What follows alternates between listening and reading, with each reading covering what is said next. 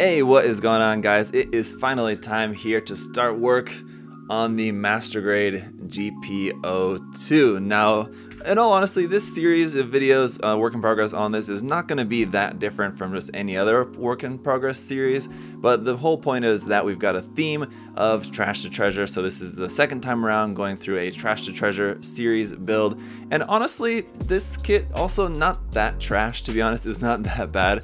It's an older Master Grade for sure, and it's got some problems, and we're going to fix that, but really the whole point of this series is not necessarily taking this kit and making it better as it is, but I also just want to reimagine the design as well too, so it'll be making the kit better but also giving it a new sort of reimagined design as well too. So there's going to be some changes we're going to make to it. We're going to go through all of that, of course, throughout the work in progress series. So let's just get to work. There's a lot to work on with this guy. So basically for this first episode, I just want to go through talking to you guys about what are some of my plans for the kit, and then we'll maybe get into some of the major modifications that I'm going to start off with. But first, just want to go through, let you guys know kind of what my plans are for this, and that's all subject to change as well too, of course, because you never know how things might be turning out, or you might have new ideas and things like that. But it is always important, I think, when you start off a project to have some sort of idea in mind of what you want to do, and so I've been trying to work that out. And I think I have a pretty good idea. I was thinking, you know, do I want to make it thinner, maybe like take these legs and the feet and make them smaller, kind of more average Gundam size, and make it kind of a more thinner design? Or do I want to kind of take its bulk and like bulk it out even more, make it like super duper bulky or something? So I've been kind of going back and forth a little bit as to exactly the direction that I want to take this.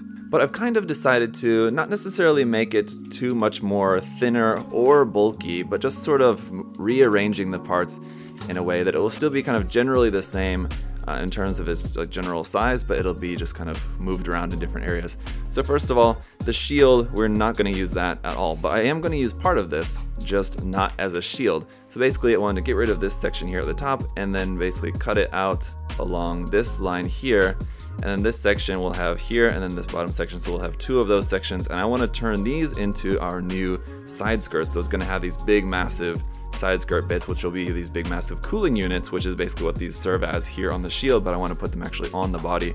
So those will be these big massive side skirts here, so I will also need to make some extensions as much as I can, and this will also be, I think, once we get that on there and kind of see how that's fitting, make some extensions to the front and back skirts as well too. The back skirts are especially tiny on this kit, so we'll probably try to bulk those out, or at least make them a little bit longer, a little bit larger. And the other major change is going to be reassigning these big massive shoulder engine parts. It's always seemed a bit odd to me having these like attached onto the side of the shoulder there like that. It just seems like a huge weight burden on the arm into the body there, so it also always seemed a little bit unrealistic.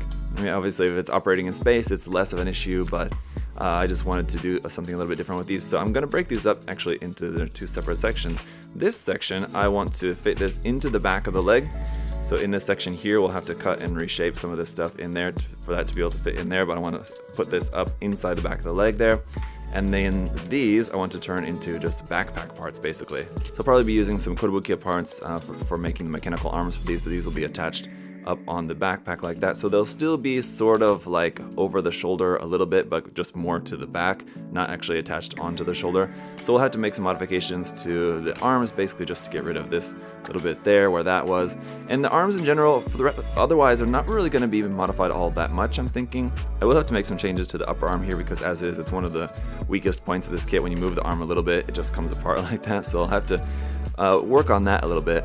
May also end up making that maybe a little bit shorter, maybe a little bit fatter as well too, that bicep section. I'm not entirely sure, but that'll undergo just some minor changes. The torso as well probably will undergo some minor changes. I may extend the torso up a little bit to make the middle section there a little bit longer. So this will be up a little bit higher. So for example, this is how it is now, but if I just kind of pull this up off the polycap ball joint there a little bit, you guys can get an idea of what I'm talking about. It could be, for example, about here, something like that, so it'd be a little bit just kind of longer in this torso section as well too. And the thighs as well, I'm not entirely sure yet. May end up making these a little bit larger and possibly a little bit longer as well too, but I'm not sure. I need to get the side skirts on there first and see how those are looking. And then we'll decide about the thighs. The head also not really going to change a whole lot. I'm thinking about changing the face though. I'm sure in my spare parts bin I've probably got some extra face parts left over for some other different Master Grade. I may end up giving it more of just kind of a standard Gundam face. I do like the GP02's face design in general. That said, for this Master Grade, it's a little bit kind of odd looking, especially like the position of the eyes. I've got the sticker still on there now at the moment, but I think it might be kind of cool to just swap it out for just like a kind of standard looking Gundam face inside there in the head. So I do want to try that, and again, I'll just try it and see how it looks, and then we'll see if that's what I eventually want to end up sticking with or not. But just going down here to the feet, the kit is not able to get a very wide stance because these parts on the inside of the leg are kind of blocking the foot from bending more. The actual ankle joint, the ball joint, can bend a little bit more to the side for getting a wider flat stance, but it's popping this kind of side armor of the leg, it's popping that off. So we'll need to modify that in a way so that it can actually bend out a little bit more, so it'll be out of the way of the foot for getting a nice wide stance for this ultimately. And that for now I think is kind of basically the extent of the kind of main changes that I want to make to this. Other than that, there'll be some other small aesthetic things here and there, but those are kind of the main changes that I'm going to be making. I do still plan on using the bazooka, and not really going to be a whole lot change with that either. I might again just add some small parts or add some small changes here and there on that, but ultimately that's going to be pretty much as it is. I don't know, it might be kind of cool to maybe add up on the other shoulder maybe a disc radome. I mean, it doesn't, I don't know if that necessarily really makes sense with a nuke missile and a radome. I don't know, what do you guys think about that? Maybe having just a disc radome here on this shoulder, I think could be kind of cool. Later iterations, I think it's the GP020000. The Blossom very notably has a big radome on it, so I mean, it's not too out of the ordinary for a GP series design to have a disc radome. So I mean, that could be something that I'll look into as well too. Definitely going to change out the hands, no doubt about that. Oh, those will be gone. I'll get some better hands for this. But you guys know I love to saw some stuff, so why don't we just get out the saw and get to sawing up this shield and get to hacking this up first of all.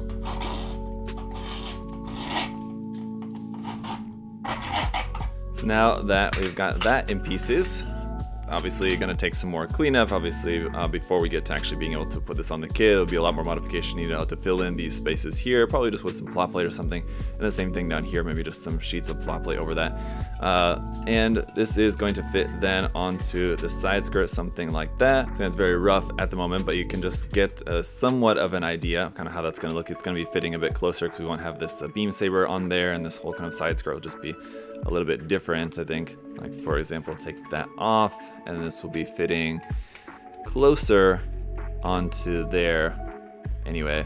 And yeah, I think definitely making those front skirts a little bit longer and maybe a little bit wider just to kind of fit this space a little bit better will definitely be something that we'll work on as well too. But in general, I think, you know, it's going to work. It's going to be unique, but I'm trusting in the process. I'm thinking now, you know, it looks a bit odd. Yes, I'll give you that. But, you know, I'm just trusting that I think it'll be cool when it all comes together a little bit more as it is.